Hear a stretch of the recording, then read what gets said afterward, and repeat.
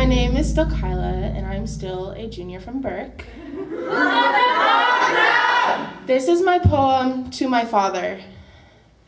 I need a second to breathe. I need a second to think. They say I need time, but time is what's making me fall to my knees. People say it gets easy, but that's not what I believe. Maybe for you, but for me, my days go to waste waiting hours on hours for my brain just to be released from the negativity you feed.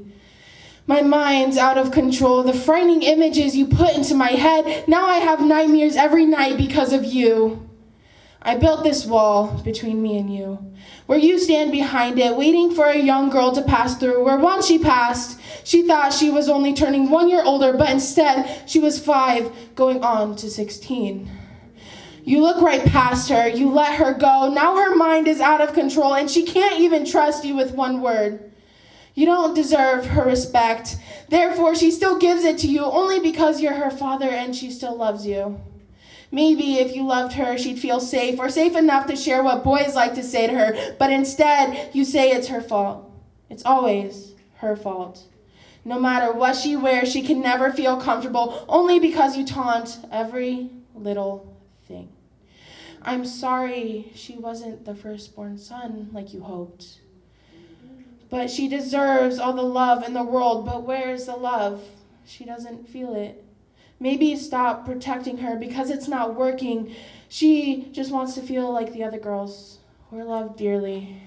But one day, just one day, she knew a boy was going to break her heart, though she didn't expect it to be you. Her own father, who'd she do anything for? But when it comes to her, there's nothing you want to do until she's a straight A student and in every varsity team, until she loses the weight you stack on her shoulders.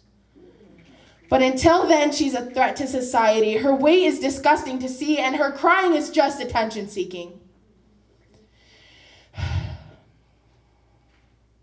Can't you see her pain? She feels like she's dying, and nobody is doing anything.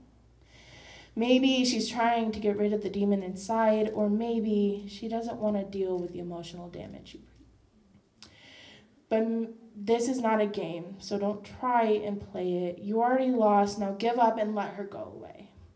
If you didn't want to raise her right, you shouldn't have even had a kid. So if you read this, just know you lost her.